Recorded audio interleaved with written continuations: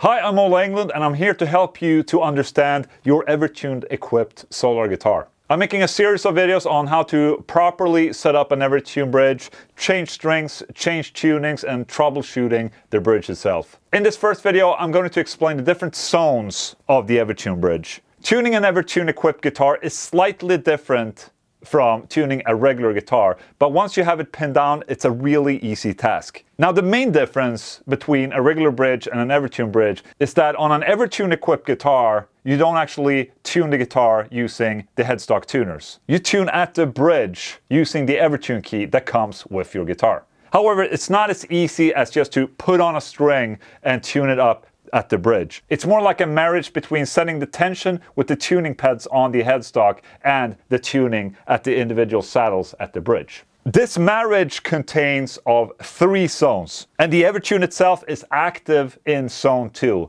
Zone 2 is where you want to be. And I'm going to demonstrate it right here. This high E string saddle right here is in zone 1, basically where the string is slacking. Maybe you just put on a new guitar string and you want to wind it up. As we start adjusting the tuning peg at the headstock, you can see that the saddle itself is not moving, but the pitch is going up. This is zone 1, okay? As we're turning the tuning peg at the headstock, we're going to encounter the next zone, zone 2.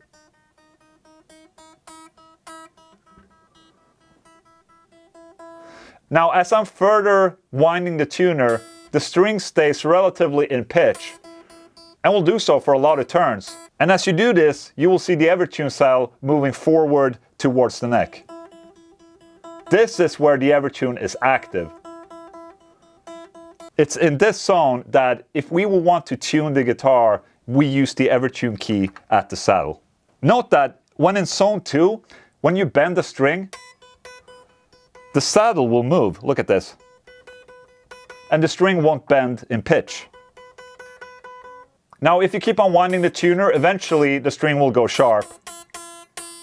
You will see here that the saddle has reached its maximum tension.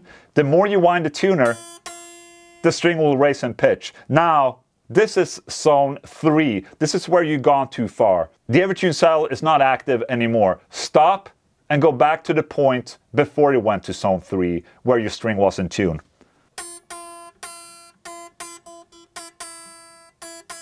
You're back in zone 2, and when you bend into zone 3. Now here, I will be able to bend, and the string is in tune. Now, this high E string is set up. So that is an introduction to the different zones and the Evertune on your solar guitar. Make sure to catch all of our Evertune related videos by clicking the playlist in the description of this video. Thank you.